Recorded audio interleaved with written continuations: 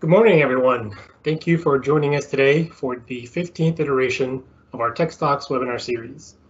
My name is Javier Motamena. I am the Manager of Engineering Professional Development Programs for Texas Engineering Executive Education, TEXE for short, which is the continuing and professional education provider of the Cockrell School of Engineering at UT Austin. Before we get rolling, we'd like to quickly cover some housekeeping items. After we're finished with introductions, our speaker will present for approximately 40 minutes, and afterwards we will have a moderated Q&A session. Speaking of Q&A, at the right-hand side of your screen, you'll see a Q&A window. If you have a question you'd like to ask our speaker, please make sure to submit it there. Or if you like a question that's been submitted, make sure you upvote it. You can also use this window to contact our behind-the-scenes team if you're experiencing technical difficulties or if you have a more general question. In addition, a recording of this webinar will also be available later today on our YouTube channel. Lastly, if you'd like to receive continuing education credits for attending this webinar, stay tuned for more information on how to request those at the end of the webinar. We are excited to have you with us today for what's sure to be an incredibly insightful and interesting conversation on unlocking energy at sea, design of offshore platforms for oil, gas, and wind energy. For more than 100 years, people have endeavored to unlock hydrocarbon resources beneath the sea. In the earliest days, clever engineers used long piers jutting out into the ocean and lakes. Today, energy is harvested from coastal locations to hundreds of miles from shore and water depths up to 3,000 meters, using fixed and floating offshore platforms. The evolution of technology and innovation in the design of fixed and floating offshore platforms has been integral to the success of the offshore energy industry. This talk will focus on the history of offshore structures and an introduction to the wide range of structural types and the skills needed to design, build, and install them. This topic is actually a key part of the fundamentals of offshore engineering professional certificate program offered by TEXE. Stay tuned for more information about this program towards the end of the webinar. Without further ado, I will hand it off to our moderator for today, Dr. Spiros Kinnis. Dr. Kinnis is the Matlock Hudson Professor in the Department of Civil, Architectural, and Environmental Engineering at UT Austin. He holds a PhD from Ocean Engineering at MIT and a diploma from Naval Architecture and Marine Energy at the National Technical University of Athens, Greece.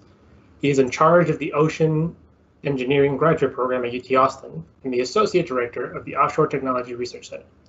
His expertise are in the area of computational hydrodynamics with applications on the propulsion and control of ocean vehicles and offshore structures, as well as on the design of marine turbines for the extraction of energy from ocean currents. Lastly, he is the faculty in charge of the previously mentioned Fundamentals of Offshore Engineering Professional Certificate Program. Thank you for being with us today, Dr. Kinnis. Handing it off to you. Thank you, Javier. Good morning, good afternoon, or good evening, since I know we have an international crowd. It's with great pleasure that I will introduce today's speaker, Dr. Steve Hodges. Steve has been a part of the offshore industry for the last 35 years. 30 years of which he has been with Shell, involved in design, construction, and installation of most of the Shell deepwater developments in different type of aspects: hydrodynamics, global performance, structural design, construction site engineering, project and organizational management. In the last years, he was the engineering manager for ISA Systems for many years, and the last 5 years at Shell, he was the senior technical authority responsible for development and maintenance of technical standards and technical assurance for major projects, as well as coaching and mentoring junior engineers and looking after their career development. Since his retirement about a year ago, Steve still is very active. He's involved with API committees and consulting, as well as helping young professionals. Coaching, career coaching, and mentoring. Steve teaches in one of these courses on offshore structures that we have at UT. And his background is, he has his BS in civil engineering from Northwestern University, his master's and PhD from UC Berkeley in naval architecture and offshore engineering, and his focus at the time was on hydrodynamics and ship motions. Steve, all yours. Thank you, Professor Aquino. Thank you very much for inviting me to this, and I think we'll have some fun today. So let me find my place. So today we're going to talk about offshore platforms, and I want to dispel the notion a little bit that, this is all an oil and gas thing, because there's many, many uses for offshore platforms in our future and in our past. So, excuse me. When Professor Keenest invited me to talk about offshore platforms with you guys today, I got really excited about all the exciting things I could share. And then he has since reminded me more than once that I only get 35 to 40 minutes. So I'm going to have to cherry pick the most useful things. So after some careful thought, what I'd really like you to take away from today is a basic understanding of where we've come from and where we're going in the world of offshore platforms, and maybe just a little bit of physics that goes with it. So what do I want you to take away today? Basically, one, I think a sense of the history and the path forward and how that ties into our energy future where it involves offshore platforms. Two, what types of platforms are there and what makes them useful and unique? And in this context, we'll talk about both fixed platforms and my favorite, floating platforms. And we'll also talk just a little bit about what it takes to design them. Okay? So let's talk about offshore platforms. What are they used for today? Well, quite obviously, oil and gas. That's been the preponderance of the use in the last century or so. But also wind energy. And I'm sure you're probably aware, if you've been anywhere in Texas, wind power makes up almost 20% of our power grid here in Texas. And offshore is coming along quickly. Now in Europe, it's been really the leaders. Europe have been the leaders in offshore wind farms, but the first major offshore wind farm in the U.S. waters did come on stream not long ago off Rhode Island, and there are projects in the works off Cape Cod, New Jersey, and other locations. But what about other things? What about wave energy? So when I was a graduate student in Berkeley back in the 80s, this was actually a big topic. There was a lot of work going on, and there was really a lot of interesting engineering. It wasn't seen as economic at the time, but in our changing vision of where energy comes from, it is gaining new life, and there's a lot of interesting things going on there. And of course, things like aqua farming, from fish farming to various algae-based energy storage systems that people are looking at. Lots of interesting stuff around that. Ocean thermal energy conversion, or OTEC as it's known, basically uses very cold water from deep in the ocean as a heat exchanger with warm water above. And some of you may be familiar with similar geothermal heat pump technology onshore. In fact, there actually are home systems where they'll dig a deep well in your yard. So this has been in the works for decades, but is actually coming to fruition in places like Hawaii. And it's very attractive in Hawaii because the surface water is very warm, obviously near the equator. But Hawaii is a volcanic island grouping, an atoll, so it drops off very, very quickly. So they have easy access to very cold deep water as well as the warm water very close to shore. But this is something that can be used both as like wave energy and wind energy can be used as a global power source, if you will, to power normal power plant things, but can also be used locally to power facilities and things like that, particularly offshore. Tidal currents. This is almost a no-brainer when it comes to available energy. The challenge is how to safely and efficiently harness it. You can't obviously block the entire shipping lanes with turbines and things, but these are things that are being done. And there are also just various combinations of these things that have been looked at. This particular concept involves wave energy, solar energy, and wind energy. Presumably you could power all kinds of scientific outposts and whatever you need to be working on. So you can see kind of the potential of where we come from, where we're going. But to know where we came from, we need to think about talk a little bit about history. So let's wind back the clock and talk about how we got here. I want you to put kind of your thinking hat on, is to put yourself in the place of the engineers of the day and what they were thinking. So onshore wells, we'll just start talking about, because that's the basics, right? Onshore wells are fairly straightforward. You find a target. So I've kind of sketched in some little reservoirs here. And then you drill straight down. Your well control is at the surface. The biggest challenges are really surface rights and roads and logistics. And when the oil boom hit places like Pennsylvania, Ohio, Southern California, and Texas in the late 19th century, and we're talking, 130, 40 years ago, the local landscape became inundated with wells, because once you found a reservoir, you simply plopped down a rig and you drilled. But what happens when you realize that the reservoir actually extends out past your shoreline? So that was kind of the next step. So you may find this astounding, but there was actually a patent filed in 1869 for an offshore platform concept. And this patent was never actually exercised directly that I'm aware of, but you can kind of see it's really the basics. You basically have a derrick here, which is probably some structure added to it to support the well. You have a rock drill, which was the typical drills of the day. This is not a sophisticated operation in 1869. And you had a boat next to it, basically to service that. It's your basic offshore platform. So by the 1890s, there actually were platforms. This was in Grand Lake St. Mary's in Ohio. And you can see, as far as you can see, there's derricks working. If you went to visit this lake today, it is a beautiful recreational area. This is in western central Ohio. Obviously, this has all been cleaned up and removed, but this is what it looked like at that point. If you went to Venezuela in this time period, Lake Maracaibo, Caddo Lake, some of you from Texas may know, the Texas-Louisiana border, this is what it looked like around the turn of the century. So there was a lot of things going on with basic rudimentary platforms. This is probably a little bit shocking if you've ever been to California, but this is Venice, California. Now, if you looked at Venice Beach today, it doesn't look like this. But what you can see is by mid-century, basically they were creeping right out to the shoreline, trying to chase those things. And, you know, really what were they chasing in the early days? Well, seeps and natural seeps like La Brea tar pits, or you've seen that, are basically hydrocarbons right at the surface. Off the coast of Santa Barbara, there are many natural seeps. So it wasn't super sophisticated. So what happens when we need to go a little bit offshore? We need to dip our toes past the shoreline. Well, if you put your engineering hat on, you're thinking, what I'd really like to do is bring my same kit along, right? I want to bring that same derrick and the same technology and my same drilling technology, whatever it is of the day. Say we're in 1952 Venice and we're wanting to step out offshore there.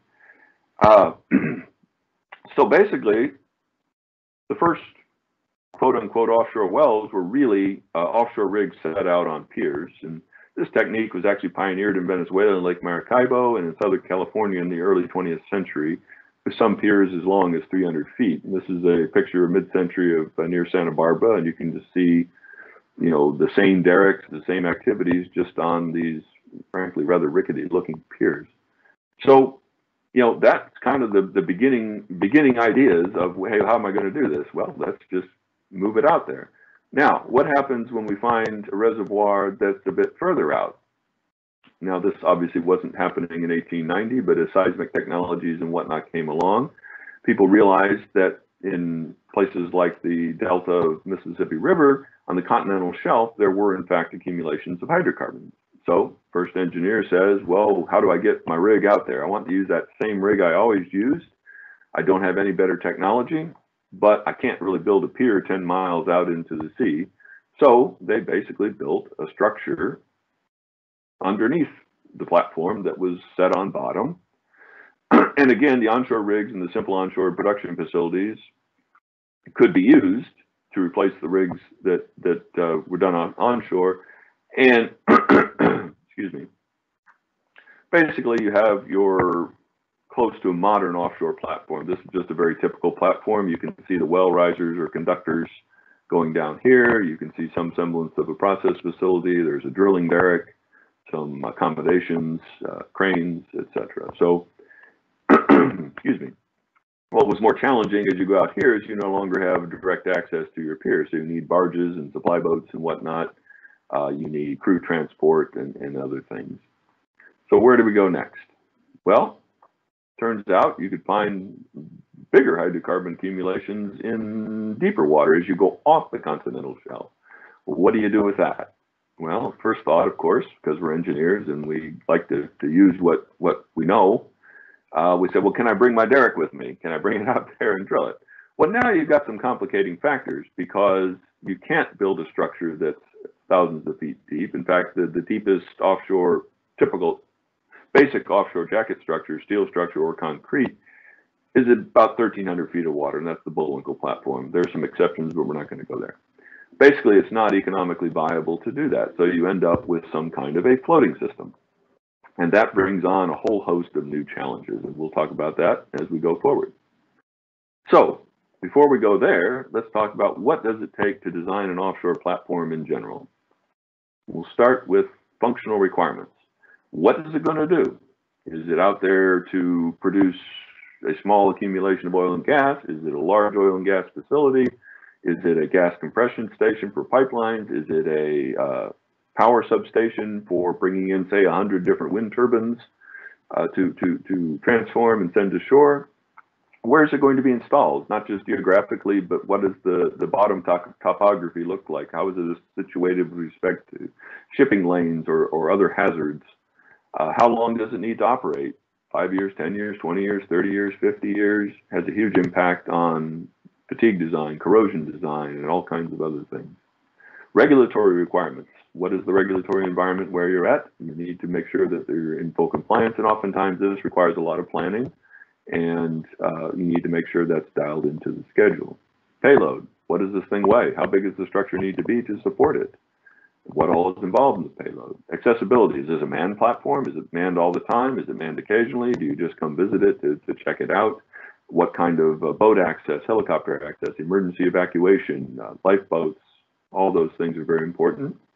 Means for importing or exporting, whether it's oil, gas, or power. You've got wells coming in, you've got risers to bring them in, risers to send them off to shore, you've got umbilicals, power controls, chemical injection, all those things to consider. And you've got your mid-ocean conditions, your winds, your waves, your currents, your tide, and other things. And in some locations, you have seismic conditions and ice conditions. If you're in the Gulf of Mexico, you're not going to be concerned about this, but if you're offshore Nova Scotia or someplace like that, both are going to come into play. So these are the things that you need to know about, and you need to have the engineers to do that. This is your basic offshore platform. This is a typical steel fixed platform. We call it a jacket, which seems like an odd name, but that actually is called that because the basic design of a jacket is to do with lateral load and overturning moment, and that is all resisted by piles at the foundation. And the earliest platforms were basically just piles that ran up through the legs of a platform, and that platform was just a jacket literally for those piles. Now today, like this one, you actually see skirt piles, and there are not piles running through the legs here. They're all attached to the foundation, but the name carries on. So you'll see this called a jacket. What kind of loads do we have? Well, we have all the static loads of your topsides facility, which is the primary vertical load, and you have some dynamic loads with the drilling rig. You have a lot of, wherever you have drilling, you have a lot of consumables coming on board. You have drill pipe, you have casing that's going down hole, you have drilling mud and all kinds of other things that are coming on the platform and going off the platform. But from a dynamic perspective, your biggest loads are your wind, wave, and current loads. And the wave loads will impart some vertical loading as well, but the primary global design of a fixed platform is really that overturning moment and resisted by the foundations. You also have a lot of details to design for the truss work to transfer all those loads between these piles, and you have fatigue. And so these joints here are a lot of work in terms of joint geometry, in terms of weld design, in terms of material selection to make sure that you have a ductile type of a fatigue design. So all those things come into play. I should mention that not all fixed platforms are made of steel. There are quite a few that are made of concrete, and there's some very basic ones made of concrete in various nearshore activities. And there are also these rather spectacular, what they call con-deep or concrete deep platforms.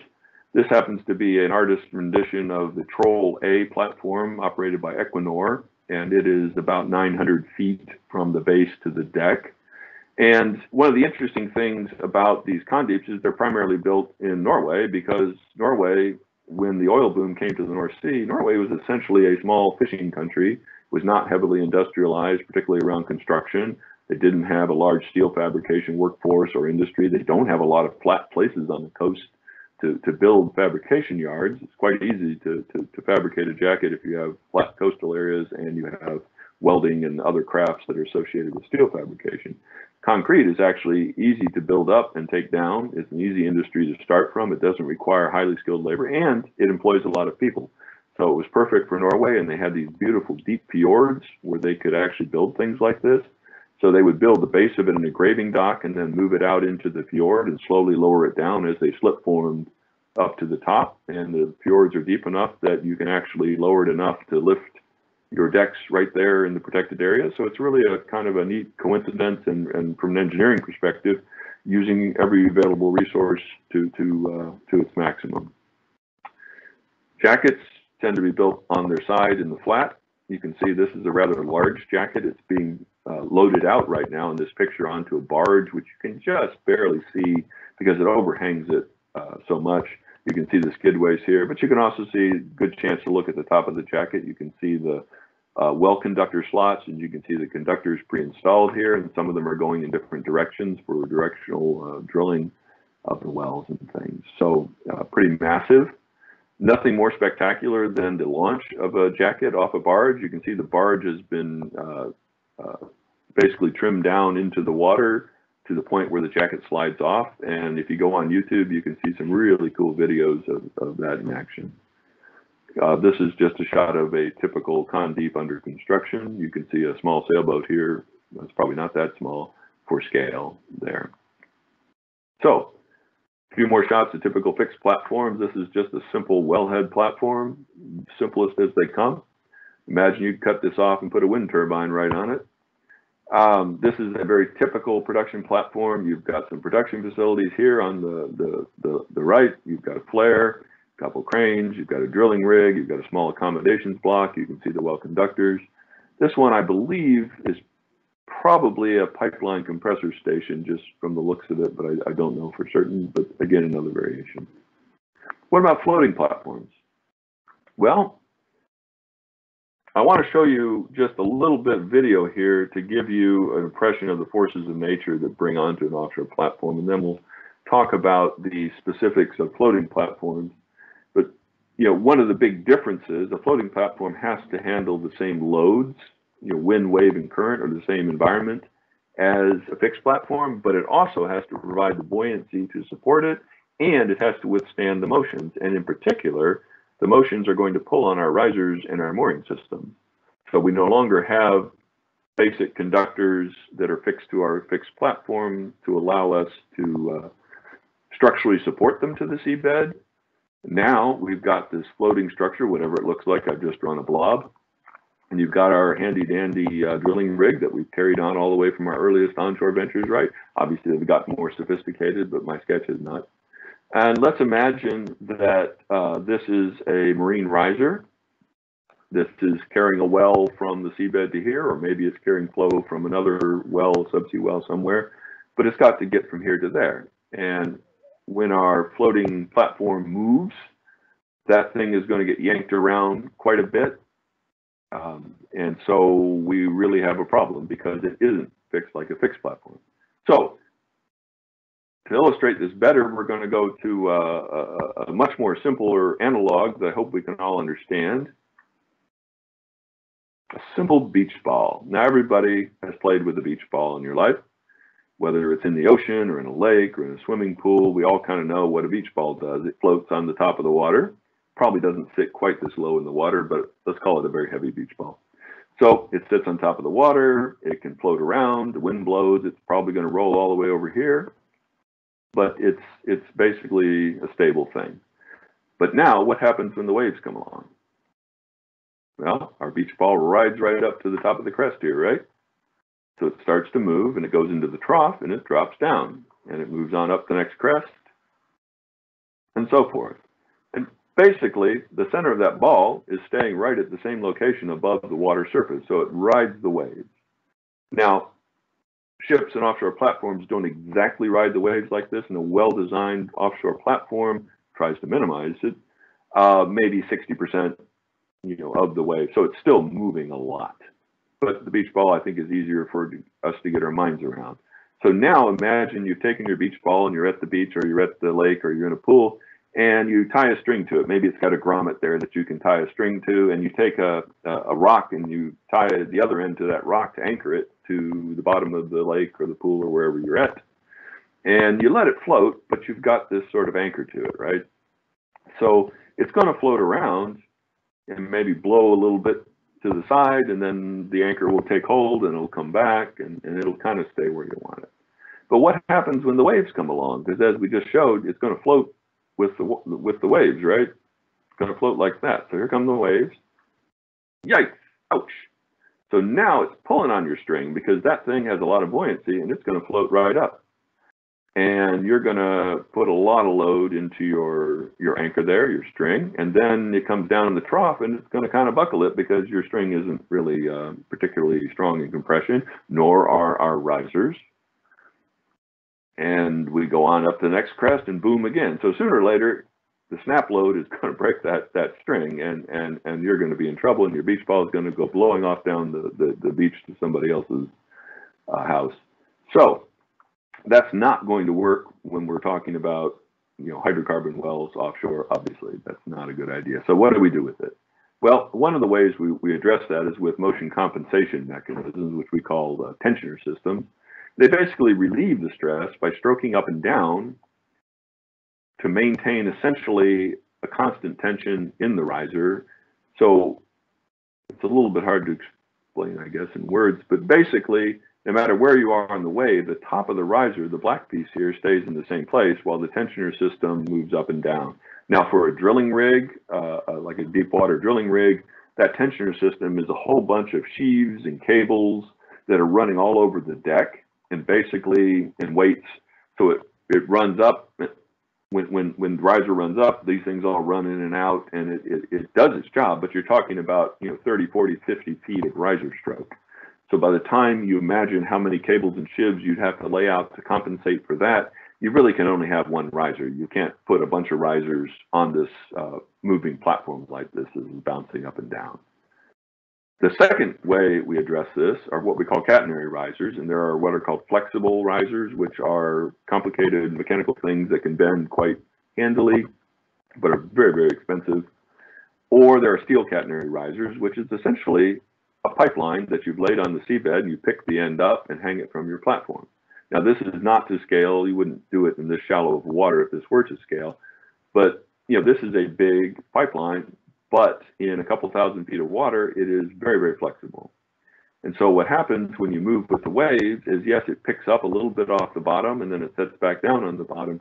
But through the whole catenary here, we call the sag bend, there really is almost no change in geometry and is almost completely displacement controlled.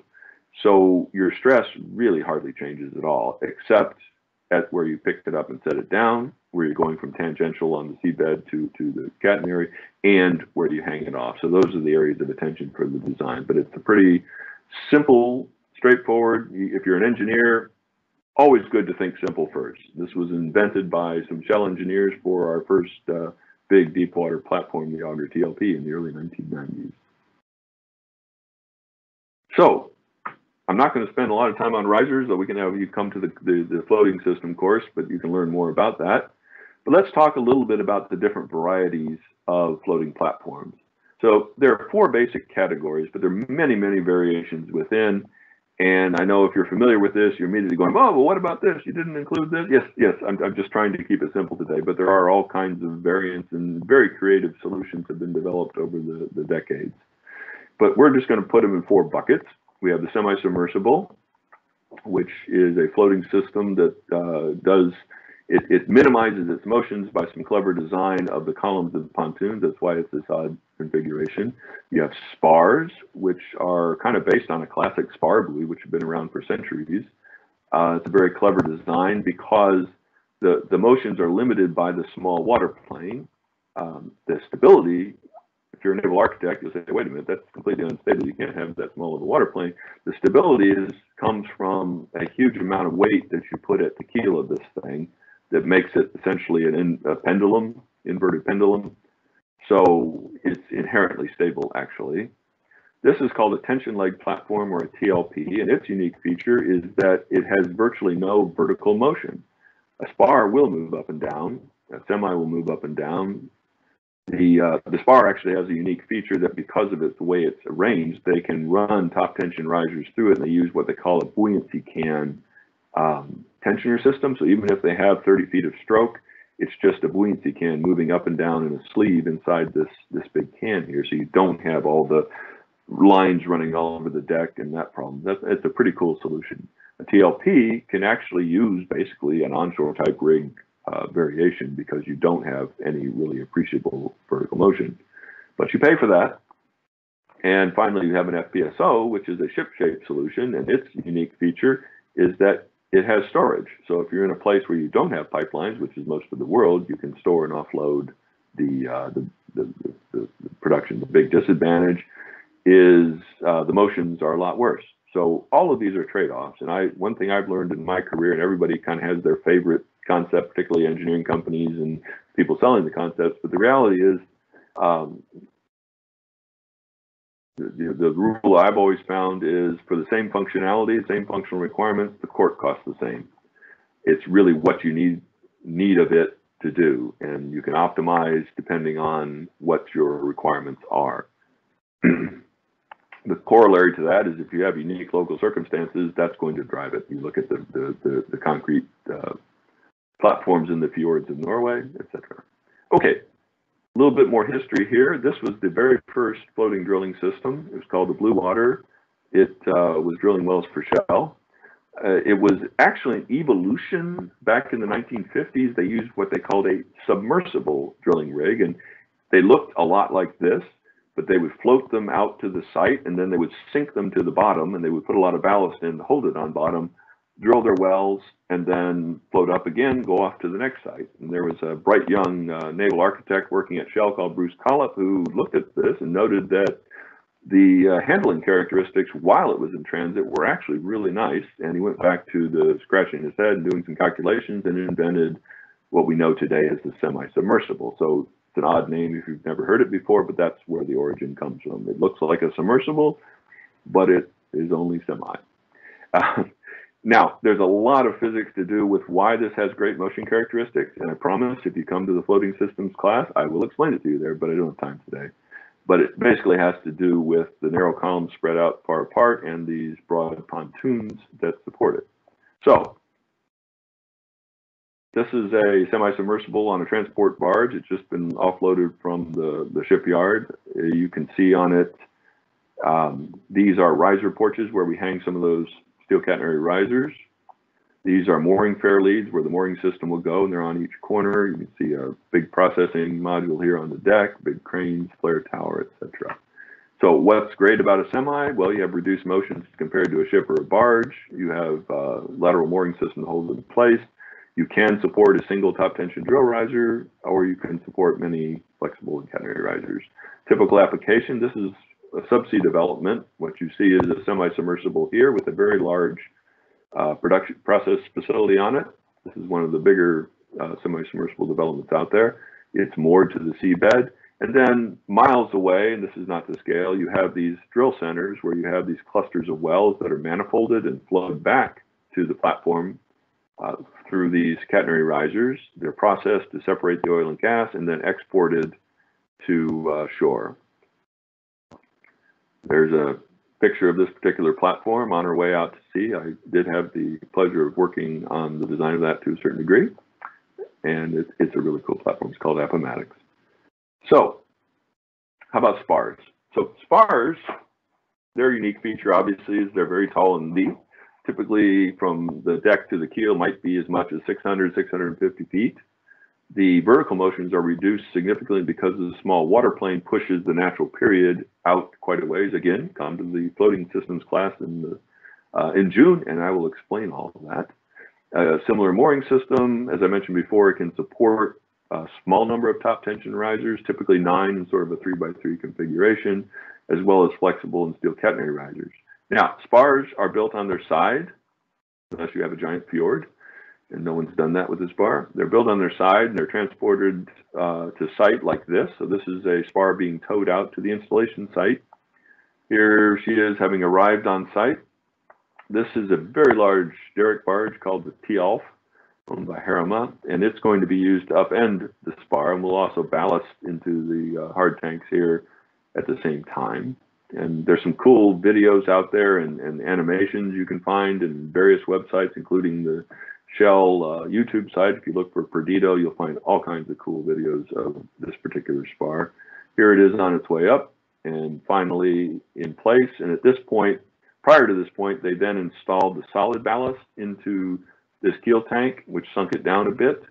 And that is actually a slurry of magnetite, which is a very heavy sort of ore that is pumped into it, and then it settles in there, and it's pretty well permanently in place. So you do have to be very careful to do it right. There is one that wasn't done quite right, and it has a permanent heel to it. And then you're ready to set the deck. Disadvantage of a spar is you have to set the deck offshore after you've upended it and installed it. Floating production, storage, and offloading in FPSO, it's pretty much what it says. It's got it has a production system, it's got storage and offloading. It can be converted from an old tanker to a new. It's ideal where you don't have pipeline infrastructure, which is most of the world. So it's by far the most common offshore floating platform. It has bad roll motions. A ship, ship captains always point into the seas in rough weather, because if a ship like this gets in beam seas, she rolls like a pig. So you have to be careful of that. And to minimize that, they often have a turret, and it will weather vane around this turret. And the risers, this one is in transit, so you don't see the risers and the mooring lines, but they come off that turret. So the turret stays stationary, and the FPSO spins about it with the weather. You can use flexible risers primarily, although there have been a couple of cases of catenary risers. They're also, although mostly permanently moored, they can also be designed to disconnect for things like hurricane evacuation. This shows one for the Gulf of Mexico, and here you see the turret. This one is built into the ship structure, whereas the previous one was external. And here's a cutaway view that kind of shows the inner workings of the turret. And this yellow part here basically can disconnect, and it will drop slowly to a location several hundred feet below the FPSO, and it will then find equilibrium there and wait there for the return. Here's a picture of that, the part that drops just before it was shipped to site. So some pretty cool technology that goes into all of that. Tension leg platform, one of my favorites. It's moored by vertical tendons, and so the vertical motion is virtually non-existent. The beauty of that is you can support a lot of top tension risers directly to wells. So if you want to develop a very large reservoir, like the Mars reservoir, where we have two large TLPs, you can see one in the background, that's Mars A, that's Mars B, and can also be used for very small platforms. How does a TLP work? Well, here's our friend the beach ball again. So imagine we're back in the lake there, or in the pool, and we've tied our string to the beach ball and to an anchor, and we've anchored it to the seabed here, and then we put it, in TLPs, we call that mooring a tendon. Now, the next step is the important part. This is the magic. You're in there, you've got your beach ball, and you're gonna try to pull that beach ball underwater. And I'm sure you've all, tried to push a beach ball down at some point in your life, and you realize there's a lot of buoyant force there. That's the whole magic of the system. You basically pull that down. So now you have a lot more buoyancy, which means you have a lot more vertical force. So this beach ball is no longer in static equilibrium. If you were to cut this tendon, it would go flying back up to this position. So you're in a situation where the mooring line is now pre-tensioned. So when the water rises, the tension increases, and the water goes down, the tension decreases. So how far do we need to pull that ball down? Well, that's part of the secret, is you need to pull it enough so it always remains in tension. And that's trickier than maybe it sounds, because the more you pull it down, the more displacement, the higher the wave loads, the more displacement, and the larger the tendon. And it's a complicated iterative process, and it's a lot of fun and interesting to do. I spent the first several years of my career working in that area. So now we've got it moored here, and the waves come along, and instead of yanking on it and breaking it, we have a design for it. There's no yanking. It rides up out of the waves here. So at this point, it's pulling less tension. Here it's starting to pull a little more tension. Here it's pulling even more tension, and here it's pulling less. Now, I've exaggerated this. Obviously, that doesn't have much pretension left, but it can move laterally, nice and smooth, but the center stays at the same place. So if we translate that to a more complicated actual TLP, we in fact find that our riser, and remember way back about a dozen slides ago, I had the one where it was yanking on this riser and buckling it, etc. Well, now we've got this really lovely arrangement. So that's the beauty of the TLP. Here's a few shots of typical TLPs. This first one was the first deepwater TLP in the Gulf of Mexico. It's a small wellhead platform. These two went off to Equatorial Guinea. This is Marco Polo in the Gulf of Mexico, and there's Olympus, which I showed you earlier. Okay, let's have one last look at the various platform types that we've talked about. So we had fixed platforms, we have spars, we have TLPs, we have FPSOs, we have some we haven't addressed, but this is what's called by some people an LNG FPSO or FLNG, floating LNG. This is intended for large gas reservoirs that are stranded, that are remote. They're not near a place that will consume gas. They don't have a market. What it is basically there's at the bow, there's a standard gas processing facility for the wells coming in.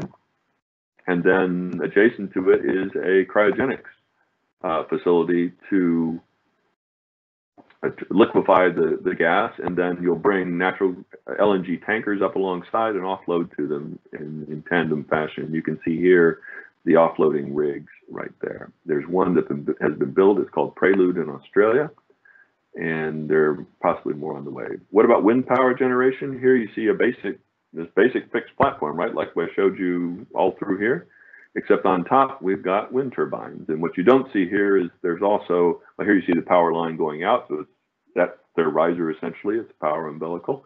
Each of these turbines, there might be 100 in the field, feed over to a substation nearby on a fixed platform typically. And there it's transformed and sent to shore. You can also put these same turbines in all the same platform concepts we talked about, as well as the offshore substations. You've got your spars, your semis, your TLPs, and your fixed platforms. So pretty cool stuff. What skill sets does it take to design an offshore platform? Well, we need our met-ocean engineers. If you're not familiar with the lingo, that's meteorology and physical oceanography combined, and we just can't say all of that, so we say met-ocean. And they're absolutely essential. The structural engineers, you don't need a lot of the met-ocean engineers, but you need a really good one. Your geotechnical engineers to design the foundations, your naval architects, like myself, for the floaty-boaty bits, as we say. Mechanical engineers for the mooring systems and risers, materials, welding, corrosion engineer for all the components. Health, safety, and environment specialist to make sure that this is a safe and place to work. We need project managers to keep it all moving along, and we always need the contracts and procurements folks, and quality control and quality assurance. Regulatory specialists. There's one last topic I want to share with you because I realize I'm running out of time here. This is decommissioning, and sometimes decommissioning projects get in the news for all the wrong reasons, but most of the decommissioning is done in a very clever way. So plug and abandon the wells to make sure that they're safe. Obviously, the top sides are removed and taken to shore and recycled or done with.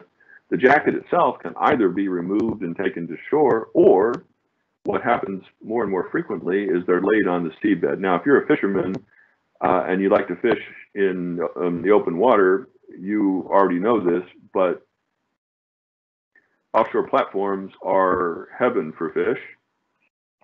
And many countries, including the US, have developed rigs to reefs programs where basically they take these platforms that are laid on the seabed and basically turn them into playgrounds for aqua life. And they're great diving locations if you've ever been to the flower gardens off the coast of Texas here and other places. So it's a really nice way to put to rest something that served its useful life.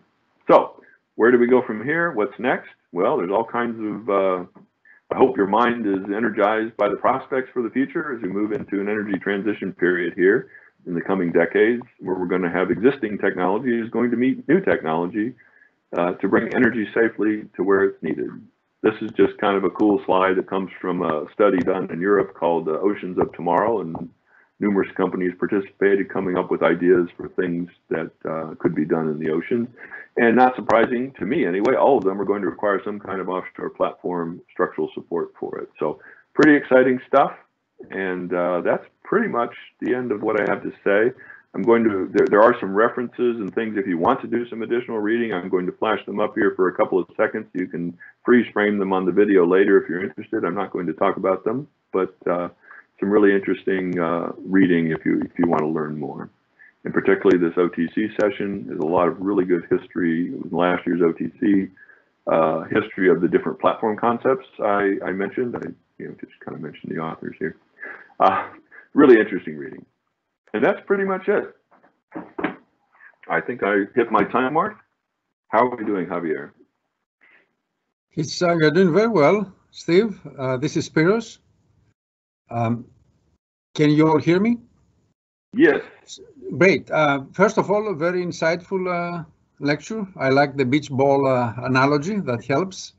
I think that was very great to see. And also, I like the patent that you mentioned, the 1869 patent, which actually is probably the first FPSO, right? Yes. Type of FPSO.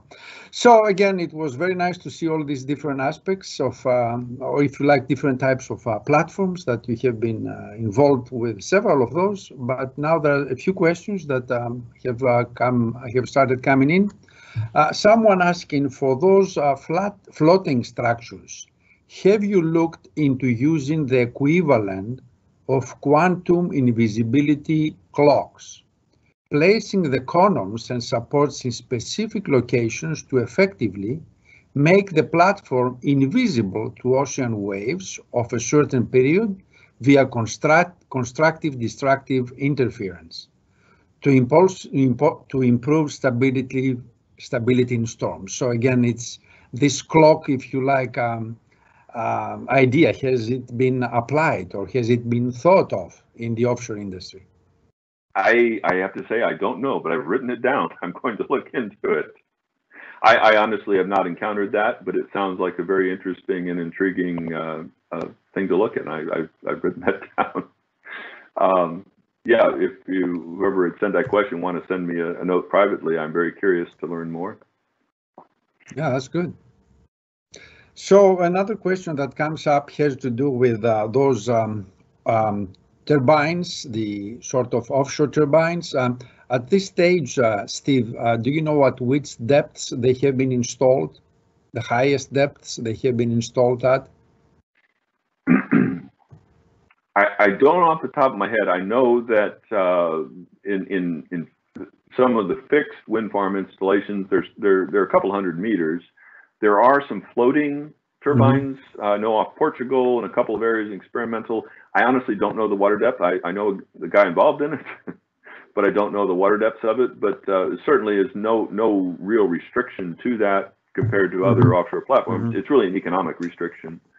What is it going to cost to do that? I'm sure turbine for turbine, installing individual floating platforms for them is going to run up a bit on the cost. But yeah, I don't have the numbers on that, but I'm sure you could, a quick Google search, you would find that very quickly. Thank you. The wind farm development I've been actually consulting on recently is, maybe in 100 feet of water. So the foundations for these things are pretty straightforward. Okay. So another question came up. How is cost competitiveness in a down cycle offshore market? Are most wind farms new built or repurposed oil structures? I have not seen a repurposed one, partly because you really have different functional requirements. I suppose there's a case where you might, but with typical wind farm, you've got maybe 100 turbines, and each one has to have its own foundation. They have to be spaced significantly apart from one another to get the true efficiency of the field. So it's a little bit uncommon to reuse a fixed platform for the simple reason that you've got to have exactly the same water depth to do it. So each of those turbines is going to be a little bit of a custom water depth to do that. From the power station, so every one of these has some kind of an offshore power substation, right, that gathers from these turbines. That's an area of opportunity there, because in shallower water, you're again limited to harvesting a existing platform with the right water depth requirements. In deeper water, when you talk about floaters, that actually is a lot easier to do. Personally, I would think what you're going to run into is the size of the floaters probably isn't as conducive. Well, that's not true. The payload on these power stations is pretty substantial. So, yes, I think there's definitely some opportunity, particularly for things like a semi or a ship shape or a barge of some sort. A TLP, again, they get very water depth specific, but a free floater, there's no risers to other than the transmission lines to a offshore substation, so it's a little easier. You don't need the restricted motion. Sorry, I'm talking off the top of my head. It's an interesting idea. And I would look at ships as well and other applications, because honestly, it can bob up and down quite a bit before you're going to have a problem with the transmission cables if the water is deep enough. Thank you, Steve. Another question came in. In the case of fixed platforms, is there any ratio, preset ratio of the free surface area where the fixed platform is to the bottom area? Is there any particular ratio? So the batter, no. I think the straight answer is no. And you'll see platforms, you'll even see some that are almost vertical depending on the situation. It's really a design choice because you have a footprint you need at the top for your functional requirements. And so the rest of it, yes, the batter helps in some of the lateral load distribution, but it kind of depends, right? You can have more legs and less batter, you can have less legs and more legs. A lot of platforms in the older days were rectangular in form, so you would line the long direction with the prevalent direction of the weather. So the short answer is it depends, but there certainly is a range, and I mean, it's not, you're not going to have 20 degrees. You know, it's going to be in that 5, 10 degree range. But yeah, it really is on your specifics of your design, and you have a load, and how wide does you think about the footprint of the piles. It's a moment resistance, right? So it's a moment of inertia to support that. Great. Thank you, Steve. There are a couple of other questions. We have a few more moments, a couple of minutes. One has to do with offshore wind turbines. The question has to do with the dynamic loads coming from the wind, I guess, versus those coming from the waves. Is that adding to the challenge? Have there been advances from both? Well, certainly, obviously, the load on the turbine is the primary load for a turbine platform, but there's also a lot of science that goes into the turbines precisely because the revolution of the turbine is the moneymaker. So no, it's not out of the ordinary, the size of loads and things. I mean, obviously there's a little bit of dynamic that goes with it, but that's well within the range of the skill sets we have. Yeah. Thank you. So another very important question, why are FPSOs less common in the Gulf of Mexico versus West Africa, Brazil, Guyana, etc.? That's a really good question. It really comes down to commitment to pipeline infrastructure. In the Gulf of Mexico, the oil industry started out in the shelf, and it was just massive. You know, for 30 years, there were literally thousands of platforms built in the Mississippi Delta area, and they were all in very shallow water in shelf areas. And so they built a pipeline network to bring all that back in. When we stepped out into deep water, it was more economic to bring additional pipeline infrastructure than to start investing in FPSOs and offloading type technologies. In a place like Brazil, they made a different choice. And because it was mostly developed by a national oil company, they could make strategic choices, and their choice was not to build a pipeline infrastructure. And if you look at the Campos Basin, the Santos Basin, it is a bit more spread out, but it was a conscious choice, an economic choice, a business model, if you will, that they chose to use FPSOs and shuttle tankers and offloading. Now it's changing ever so slightly. They've put in some gas lines and things. In other locations, it's a question of remoteness. But it really comes down to, is there enough development that you can afford to build pipelines? Because it's cheaper if you have pipelines. So that's really what it boils down to. Thank you, Steve. Unfortunately, we're running out of time. There are a couple of other questions that we cannot pick up at this point. Again, Steve, I want to thank you very much for this insightful lecture. Thank you for putting the effort to make it so appealing, I think. That was great. Thanks again, and wish you the best. Thank you for having me. Okay, bye-bye. So, Javier, all yours. Thank you, Steve, and thank you, Dr. Spiros. Hello, everyone. My name is Kenavis Smith, and I want to formally thank each of you for joining today's webinar. We hope the conversation was valuable. Next, we wanted to highlight a few of our professional development short courses and future webinars. As you've heard today, lifelong learning and technical adaptability is fundamental in preparing individuals to remain competitive in today's workforce. If you enjoyed our fantastic speaker, you can learn more from him in our Fundamentals of Offshore Structure certificate program. The certificate consists of 3 independent short courses that will be held this April. The courses include Fundamentals of Offshore Structures, Design of Fixed Offshore Platforms, and Design of Floating Production Systems. No prerequisites are required, so complete our survey today to learn more about special discounts for you for participating in today's webinar. Additionally, Texas Engineering is now offering a 100% online petroleum engineering graduate certificate in data analytics, specifically built for the oil and gas industry.